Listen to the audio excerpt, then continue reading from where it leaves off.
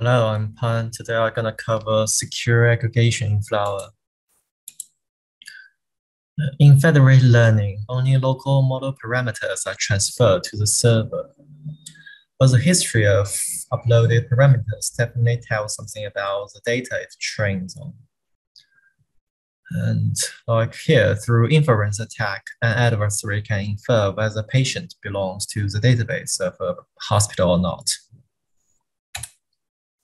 And it is not impossible to reveal user-level privacy. Like an adversary can reconstruct fine-grained user data through passive attack.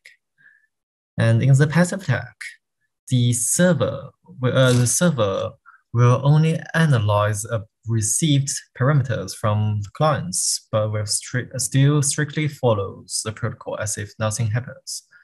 So such kind of attack is completely invisible to clients.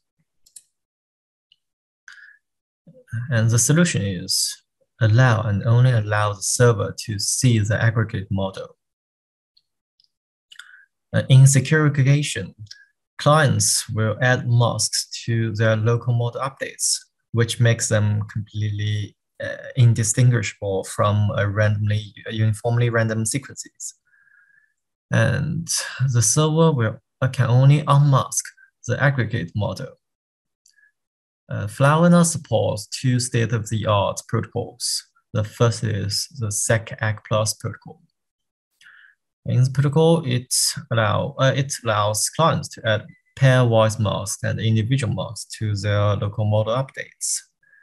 And pairwise masks can be cancelled out simply by adding them together, and individual masks will be reconstructed at the end of secure aggregation. So the server can obtain the accurate aggregate model. The other protocol is the light SecAg protocol. Clients will encode the masks and send local models with masks.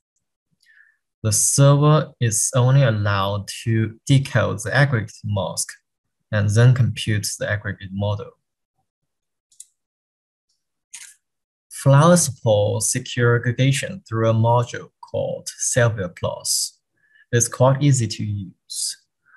If you want to use one of the secure aggregation protocols, just choose a strategy supporting SA, such as SecAg Plus Fed Average and Light SecAg Fed Average.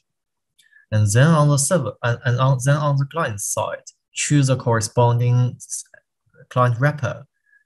And we have already optimized this module, and we create Python binding to allow us to call C++ functions in Python. These functions are far more efficient in dealing with the cryptographic stuffs.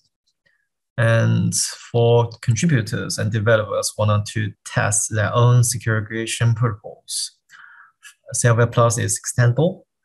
It allows arbitrary user-defined strategies and client wrappers. So just define a strategy and a corresponding client wrapper, then you can use basically any sort of protocol.